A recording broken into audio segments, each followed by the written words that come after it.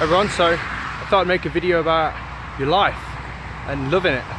I think a lot of people sort of think to themselves, I don't love my life, or you know, they're not happy with the way things are going. Well, here's my message, and I think we should all love our lives today, and not only love our life, but be grateful. Be grateful that we're living. Be grateful that we can. I mean, pretty much if you're watching this, you've got enough money to buy a computer or a phone or access to a library, etc. So you should be grateful that you're not in a third world country, you know, struggling to drink even, you know, or struggling to, you know, find food for the day, having to skip meals and stuff like that. So I think if you just think about your life and think about the things that you can be grateful for versus the things that you're not grateful for. A lot of us will focus on the negatives, like I haven't got this, I want this, they've got that, I want that. Do you know what I mean? Like almost like keeping up with the Joneses sort of thing. People will think, oh, they've got a fancy car, or this guy's got a really nice bike, or do you know what I mean? Like this guy's got a big house, this person's got a big house, and then we sort of think, I wish I had that, my life would be complete if I had that. Well, just think about the things that you have, you know.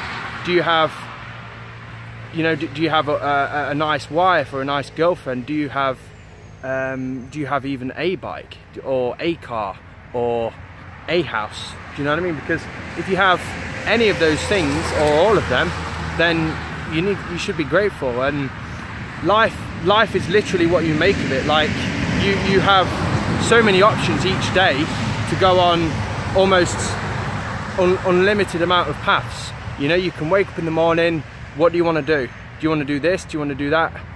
You've got the choice pretty much. And people may say, I haven't got the choice, I have to do this, I have to do that. Well, to me that's a limiting belief system. And if you're limiting yourself that you have to do this, you have to do that, and let's say you don't want to do this or you don't want to do that, then you're never going to love your life if you don't focus and don't do the things that you love. Because the things that you love at the end of the day is going to make you love life. So if you don't enjoy messing around with the 9 to 5, stop fucking doing it. Do you know what I mean? If you don't enjoy